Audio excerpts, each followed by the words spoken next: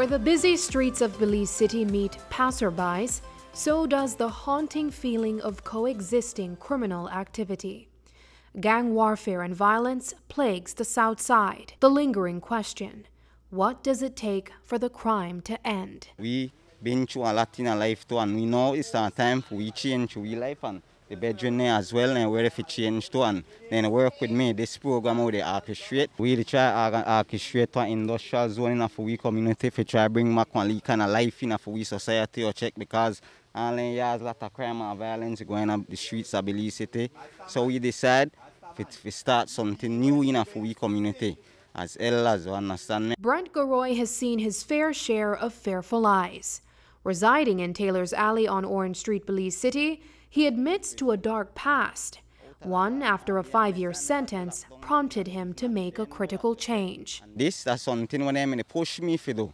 So I don't just can't do this right. So I plan all of this while I'm in a prison, while I work. I was be the head carver at Belize Central Prison. I carve out the door and for so much years the ruta my door and I come on now. Yes, ma'am. And I come on now, I beg and I ask for the contract so I could do it, and then they help me check with people who buy things for me and donate and leave 1 or 2 things to me or check. And that's why I push my effort enough to try turn around my youth, because every day they come back and they like so where they do, and I tell them come check so we could learn more. An effort to leave the past behind and tread on positive ground birthed the concept of the industrial zone.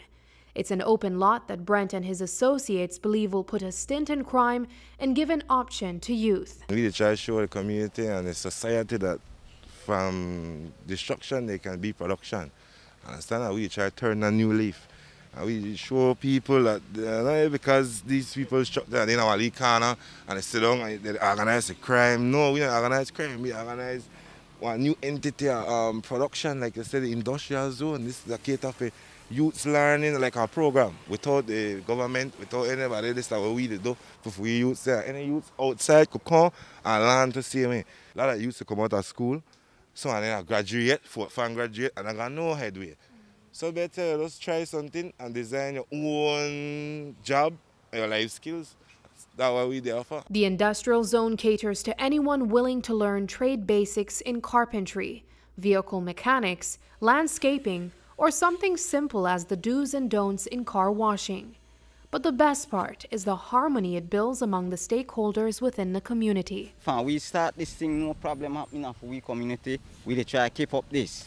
Understand me? If we keep up this, the people give we lot of lead job. People here we pressure holes down there, building and anything you check. They come and park their business car right there, and we wash their car and then get back their vehicle safe and everything all right. And they're not afraid now. They're not fear we no more. We don't lead no fearness in their heart no more.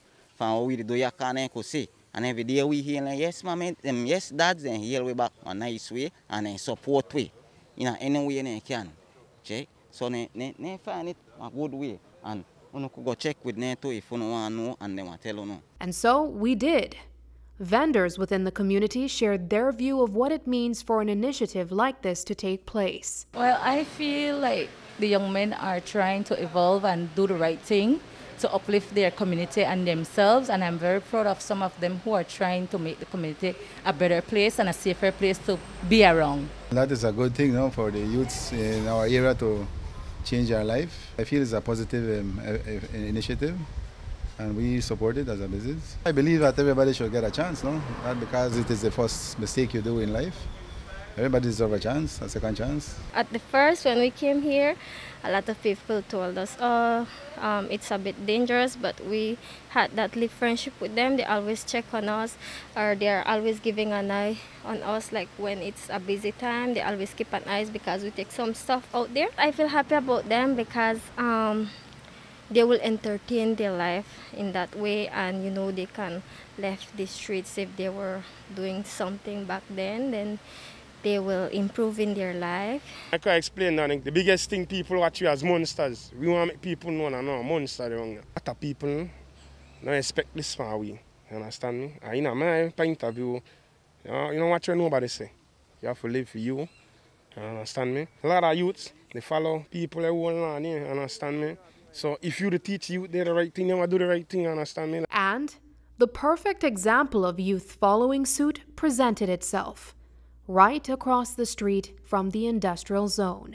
I recently come out of jail in October 2021, the 28th of October, and I decided, and I really want to go to jail again, so I just start up this little business or so, and by the grace of the Father, it elevates, right? And sometimes I get discouraged and I really want to sell and bail people behind things, but my brothers, they encourage me and always tell me if you don't give up, and they like so what I do, and that motivate me and give me strength and power. And also, I'm an artist, right?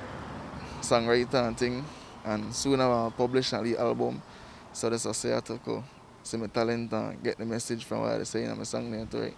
So, yes. Doing all of this supplies the dream what you have? Yes, ma'am. By doing this, I could get equipment, you know, could, buy rhythm and get studio time. Looking on the bright side, I'm Sabreena Daly.